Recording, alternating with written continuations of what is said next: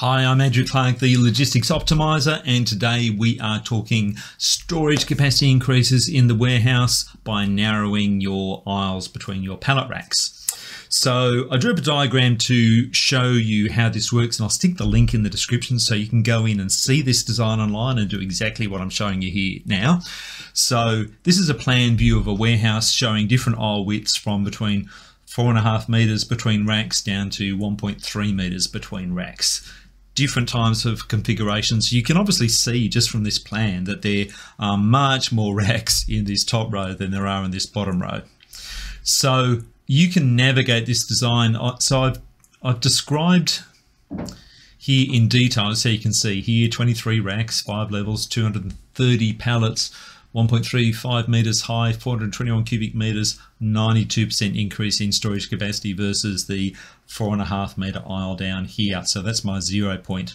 So you see the decreasing aisle widths, and this last one here is a special case because this is long span shelving. You cannot store pallets in this, but you can use the full width to store cases. So if that suits your particular stock profile, this is actually a really good way to go. So what that looks like if you, and where's my graph? There it is. If you graph this, then what you see is from a 4.5 meter aisle as my baseline here up to that 1.3 meter super high density storage. That is 144% increase in storage capacity when looked at from cubic meters perspective. So even if you just go from 4.5 meter aisle, so that's the rack to rack distance there, to a 4 meter aisle, that's a 25% increase in effective storage capacity in my theoretical 50 meter wide warehouse. Obviously the detail is just going to be very different depending upon the particular warehouse, but these are the kind of increases you can get. So I have often increased storage capacity by 50%. Sometimes I've actually doubled it. So it can make a huge difference to your storage capacity if you narrow the aisles in your warehouse, but it needs to be appropriate to what you are doing. So I'll just show you how to navigate this drawing, which might be helpful. So you can click here this to zoom extents, and it will take you to the maximum extent of the warehouse. If you click here, you'll get into the orbit tool, and you'll actually see that this is a 3D design. But when you first do that, it will look a little weird because it's a parallel projection. So you need to click on this view menu clapperboard up there, click on the perspective box up there, and then you'll see a proper isometric view, which will look a bit more normal. And I have standard view, so you can click on the plan view, which is the first one you see, then a plan view detail on the aisle widths. Then we can look at a top view in 3D of the aisle widths, and then we can look down the end and we kind of get a sense of what the aisle widths are like if you're sitting in the warehouse looking at it. Then some detail here. Now, just want to draw your attention here. This particularly applies in Australia, where the rack to rack distance, 3.3 meters there, and the effective aisle width is 300 millimeters less because Australian pallets overhang the beams by about 150 millimeters. So the effective aisle width is always 300 millimeters less in pallet racking than the distance between the racks. And lastly, in the high density long span, this works in only a 1.3 meter aisle, floor to ceiling long span. You can drive an order picker into these aisles for high density storage and case picking only. So that has very special use cases, but it is incredibly dense storage and may be part of your warehouse design if it's relevant.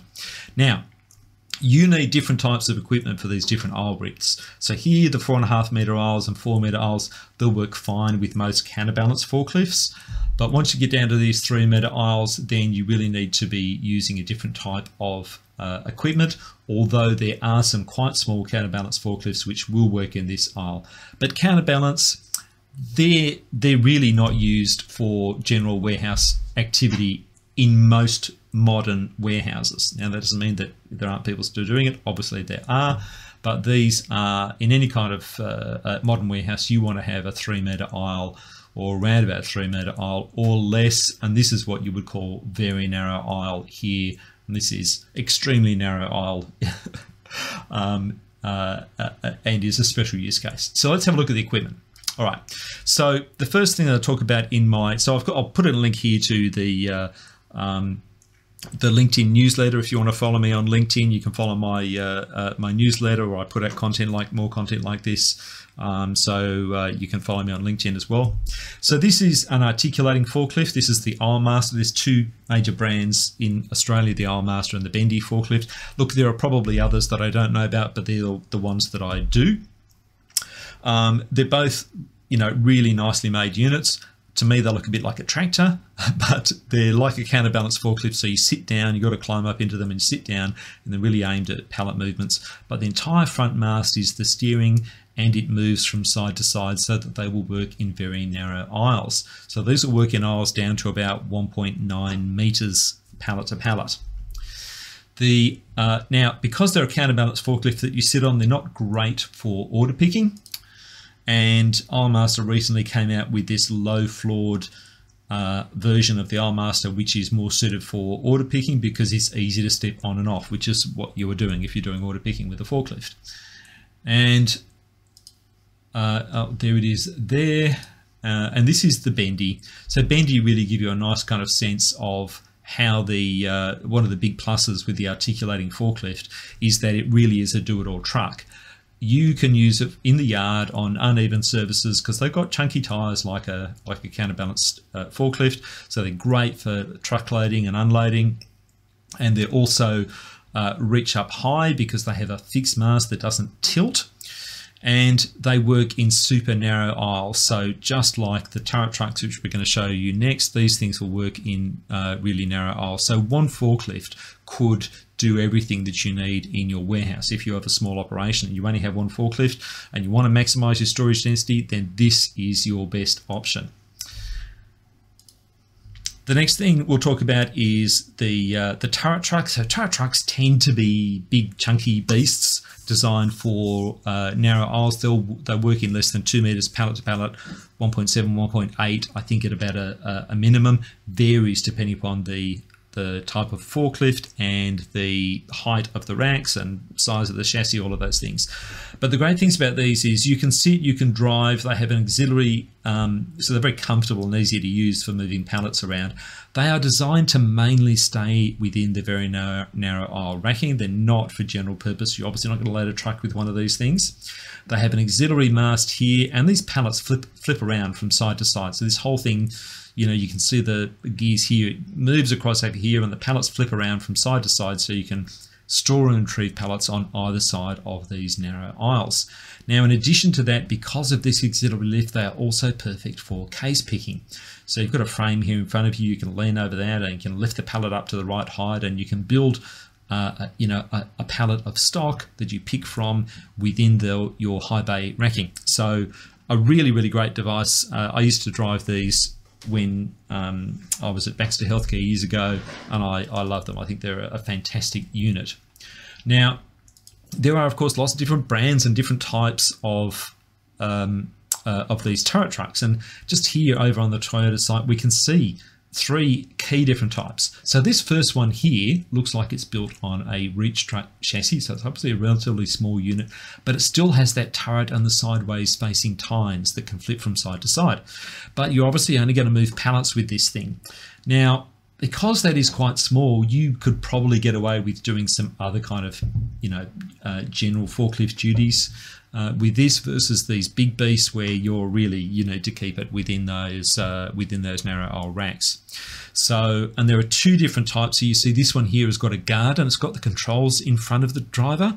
So probably not much use for case picking because those things are going to be in the way. So even though you've got the auxiliary lift, it's not really ideal.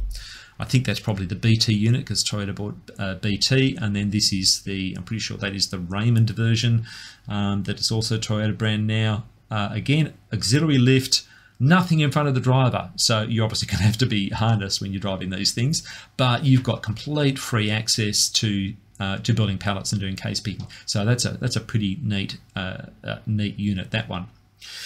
So look, I imagine if you wanted that in a crown, I can probably unbolt that thing and, have at it. So that is the turret truck.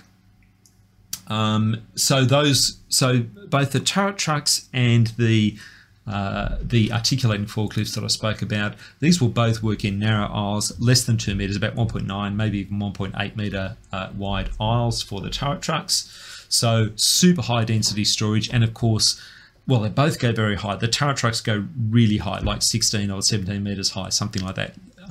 Nearly crane levels of height. Not many warehouses are that high. I think the max on the Aisle is about 12 meters from memory for the heaviest duty units, but you probably also might need to be in a slightly wider aisle with their heavier duty units.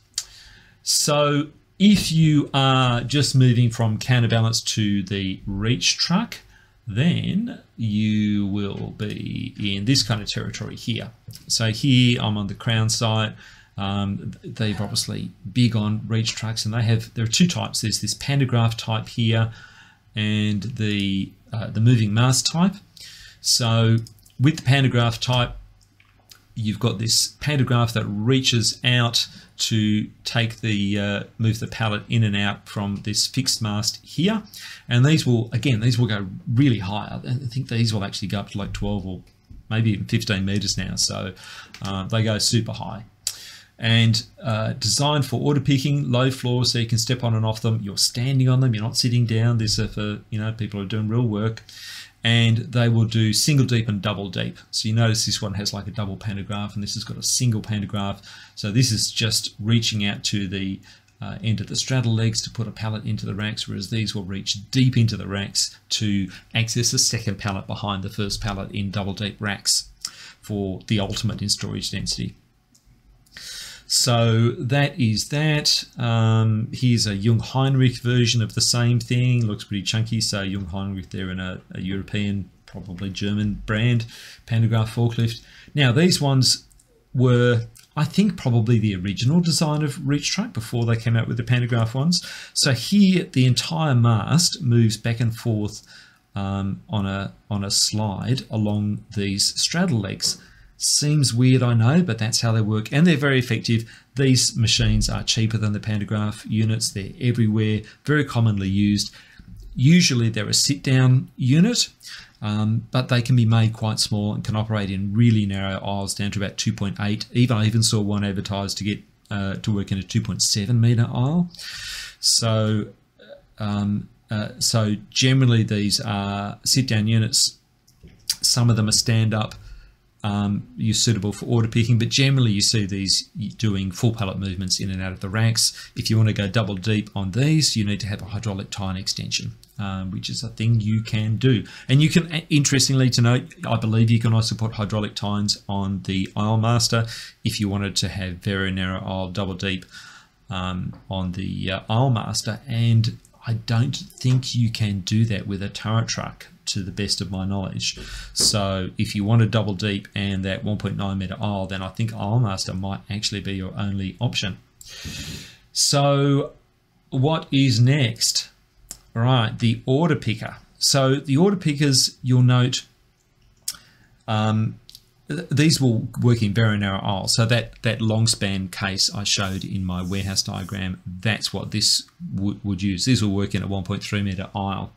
But you'll note the tines they face along the length of the chassis. They don't go from side to side. So these are no use at all for moving pallets. They are designed for case picking. Now there are two key types. There are these ones here with an auxiliary lift, so that they lift the pallet up, so that they're very good for building, for doing case picking within an aisle of any width, essentially. So they'll work in narrow aisles. They'll also work in standard aisles. They can get wire guidance. You can have outrigger wheels on them as well if that's what you want. Or you can just drive them and be careful not to run into things. So, which is typically what you're doing. If you're using one of these to do case picking within a standard aisle width, that you're generally not using the wire guidance, which is designed for when you're working within the very narrow aisles.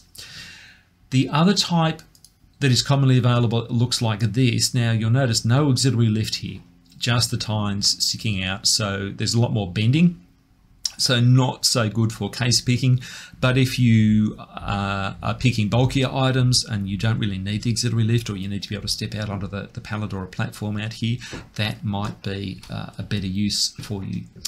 And you'll also see special cases like this. You'll notice the extended straddle legs and the extended tines. Typically you'll put a big stillage or a big platform on here with a harness so you can walk out onto it, and you see these at like Harvey Norman for moving furniture out of in and out of pallet racking. So these are a very special use case, but incredibly useful when you want to maximize the storage density but you've got large bulky items. Now, the last little device I want to talk about are these work assist vehicles. Crown basically invented this category with the Crown Wave. When they first came out, they didn't have an auxiliary lift, but I think most of them now have an auxiliary lift on them as well. So these do not require a forklift license to operate. They go up to about 3 meters in the air, right, like that. So you see these at Bunnings, you see these in retail stores. This is basically a replacement for a ladder. Don't use ladders, they're really dangerous for moving boxes up and down, because you can only hang on by one hand and 1 foot each time as you're climbing up and down the ladder, so they're just fundamentally unstable. So ladders are out, these things are in, and anyone can drive them, and they're easy to drive. And you can get up, and so they're great for high shelving in retail stores, or to extend the pedestrian pick range, the range of height that your pedestrian pickers can access within your warehouse. So incredibly useful machine. So this is the Crown one. This is the Linda version. This is quite a nice machine. Also, you can see again you've got the auxiliary lift here, so this platform moves up and down. They don't have a huge capacity in terms of weight capacity or volume, so they're only for like a few cases at a time, depends upon what you're picking, but that's what they're for. They're not designed to move pallet loads of stock, but they are a brilliant machine. And because things like the order pickers, right, things like this, you need a special license. This is not a normal forklift license. This is what's called an LO license versus the LF, which is the standard forklift. So LO is for order picker. So you need to get a special accreditation and training on your license for that, whereas these you don't need it, right? Anyone can drive these, so that makes a huge difference in terms of accessibility and use of the equipment that you've got in your warehouse. Now there are chunkier versions, things like this. This one's from Fork Force, but I'm sure there are other ones around. So this one's 500 kilogram capacity. You've got a couple of platforms, no auxiliary lift unfortunately, but you've got a couple of platforms either side of you, one in front of you, one at the back. But and this goes to 3.7 meters. But once it goes over 3 meters, you need the license, and I expect it would be an LO license to drive these sort of units. So, so great, cheaper than an order picker, but you still need the license, so it's a lot more limited. So I would shy away from these unless you've got a specific use case where this is what you need, and you're going to need to go and get the license for it. So that is it. Those are the 4 key things that I wanted to talk about. And the other thing is, if you wanted to follow me on LinkedIn, here I am. Here's my profile. You can just search for the Logistics Optimizer with an S. Please feel free to follow me, and you'll get more of my content and wisdom as I post things on Wisdom, as I post things on LinkedIn. I speak all about warehousing and logistics generally. Occasionally I stray into other areas, but I'm particularly, warehouse design, process improvement just generally, and particularly in warehousing, and of course warehouse management systems out at Logistics Cloud Co. So if you need help with warehouse design or warehouse management systems or process improvement in your warehouse, then reach out to me at Logistics Cloud Co. or connect with me on LinkedIn. Okay, I hope that was helpful, and I'm sure I'll talk to you again in the future.